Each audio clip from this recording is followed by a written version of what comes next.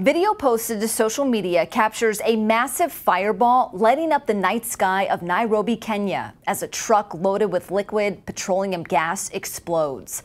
People in a nearby building screamed out in horror.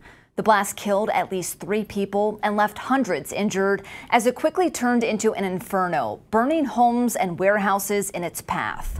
Officials said the truck had been parked at a gas cylinder storage and filling site. One of those cylinders ignited and flew into a nearby textile and garment warehouse, burning it to the ground, according to the BBC. When the sun rose, several houses and shops could be seen burnt to the ground, and the shells of what used to be trucks. Now, government officials are saying the operation should never have been there in the first place. According to Kenya's Energy and Petroleum Authority, the plant was illegal, and the agency had rejected multiple applications for a storage and filling facility at the site. The agency cited lax safety standards and the area's dense population. Now, according to the AP, government regulators are likely to be put under the microscope, with some officials accused of taking bribes to overlook building codes and more in the past.